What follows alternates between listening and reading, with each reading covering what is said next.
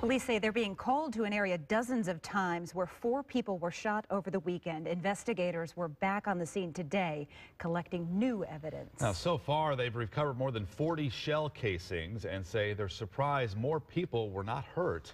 WSBT-22's Ed Ernstis spoke with nearby businesses and customers.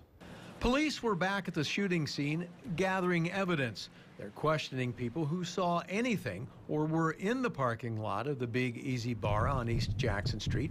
The most recent incident near the bar is disturbing to some nearby business owners. The bottom line is this is our livelihood. We're business owners here, and when something like that happens, there's reason for concern because you don't want the reputation of your business being associated with anything negative. It's given a bad name to a lot of other reputable bars and grills in town, some which I frequent for dinner. Shell casings were recovered. That means bullets were flying all around the neighborhood. Someone could have got killed and other businesses shot up.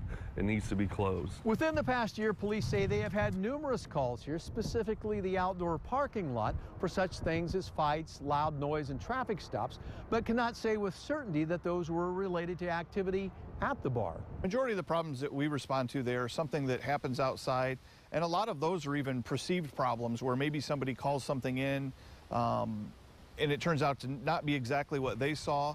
Sometimes, he says, the bar owners called. And a lot of it is, the business trying to work well with the police department and calling us ahead of time to tell us, hey, we have a large crowd, could you guys be here when we let out, so that there aren't any problems, as well as our officers knowing that, that's a pretty busy establishment on weekends. It's just a bad situation all the way around.